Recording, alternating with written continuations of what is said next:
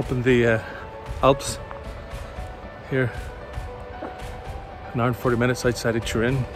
We're actually in the French side now, and we're going up to have a look at the Lago Verde, the green lake.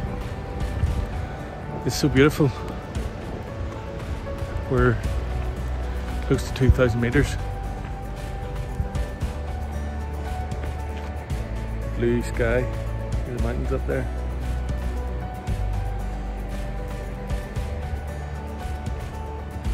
It's just so beautiful. How many analogies can you use within nature? Nature's just there to teach us, if we're only willing to listen, to be in the now, stop worrying about the future, maximize the now.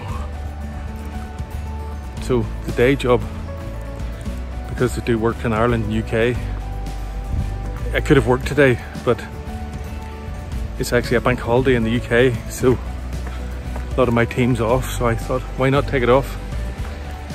Maximize some time with the family. With a sister over visiting and the in-laws. What better way to spend it? Up the beautiful mountains. Listen to the sound of the natural running water